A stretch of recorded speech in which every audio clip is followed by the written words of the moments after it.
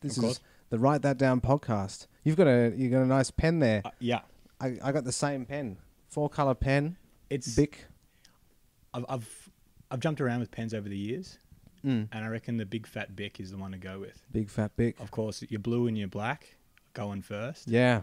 and you're left with the green and the red, and then I just chuck it out. I use them maybe twice of the pen life. I use the green more than I use the red Really? because Talk to me. well, it goes back to school, you know. Right. And you'd do an assignment and you'd hand it in. It'd come back, red pen all over it. True. Your mistakes, missed commas, punctuation, spelling.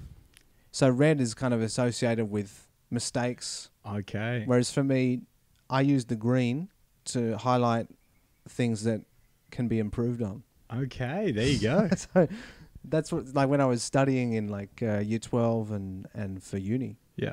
green was like, this is, and I do this in comedy still. Sometimes I'll Right. highlight things in green, like this is something This I is the want to good work stuff. on. Yeah. Ah, that's so cool. And yellow means like this is gold. Right. This is the punchline.